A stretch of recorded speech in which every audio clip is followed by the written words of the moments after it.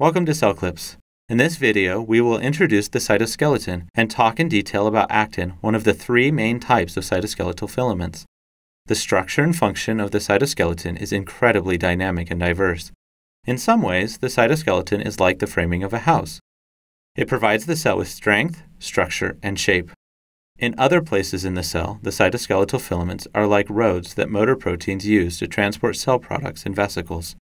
And finally, during certain processes, such as cell division, cytoskeletal filaments assemble and disassemble to enable the cell to move and contract. So as you can see, how the cytoskeleton looks and behaves will vary throughout the cell over time. Understanding its structure and function is key to understanding its role in each of these processes. There are three main types of cytoskeletal filaments: microtubules, intermediate filaments, and microfilaments made of actin.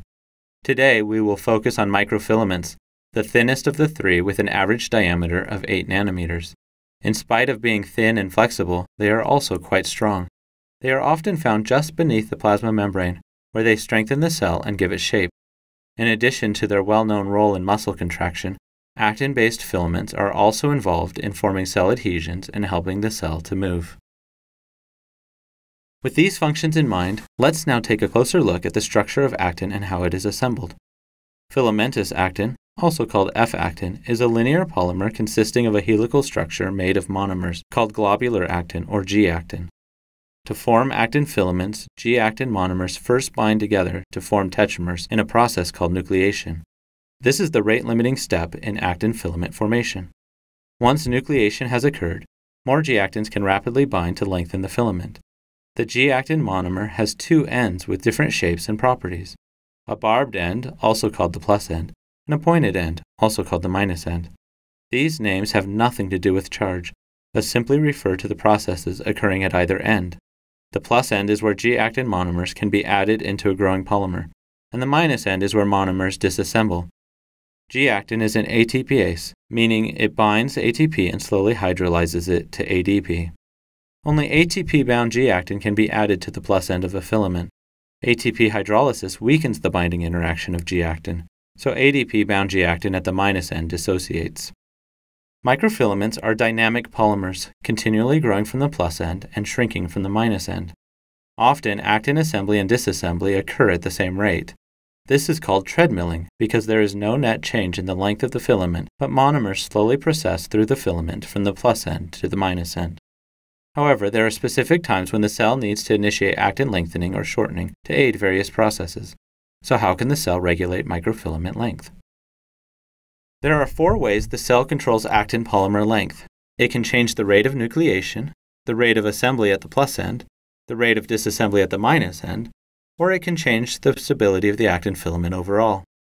For example, a protein complex called ARP23 increases the rate of nucleation by mimicking the first tetramer, so a filament can begin to lengthen. This protein can cause nucleation along the sides of pre-existing filaments to form branches.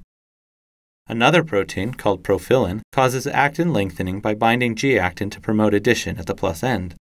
This increases the rate of addition while the rate of disassembly stays the same, causing the filament to lengthen. Another protein, CAPZ, binds the plus end of F-actin to block incoming G-actin from being added. Disassembly continues, causing the filament to become shorter. Similar processes can happen at the minus end. Tropomodulin changes the rate of disassembly by binding the minus end of a filament to keep ADP-bound monomers from falling off, causing the filament to lengthen. A fourth protein, tropomyosin, binds the sides of actin to stabilize the filament. The combination of proteins also matters. In muscle cells, actin filaments are surrounded by CAPZ on the plus end, tropomodulin on the minus end, and tropomyosin on the sides, creating very stable filaments needed to resist the force of contraction. These are just a few of a complex repertoire of proteins that modulate actin length. So in short, actin is a cytoskeletal filament with many diverse functions, such as creating cell shape, adhesion, and motility. F-actin is composed of G-actin monomers that assemble first into tetramers in a rate-limiting step called nucleation. ATP-bound G-actins can then bind the plus end to lengthen the filament.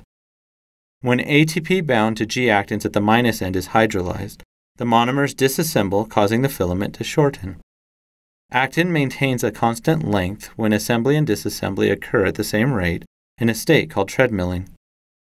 Actin length can be altered by regulatory proteins that change either the rate of nucleation, the rate of actin assembly or disassembly, or the stability of the actin filament.